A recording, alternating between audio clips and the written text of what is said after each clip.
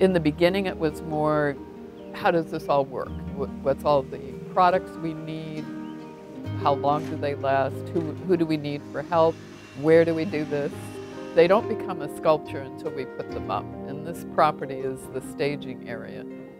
At the moment, curating is matching the best sculpture with the best exhibition opportunity.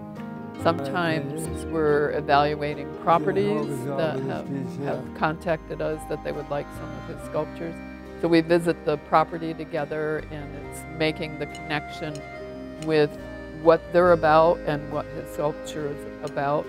Sometimes the sculpture matches better than the name of the sculpture. So I always offer them the option if they want to change the name, but nobody's taken that yet. He only loans them. He doesn't sell them. He doesn't need to. He just enjoys the whole process.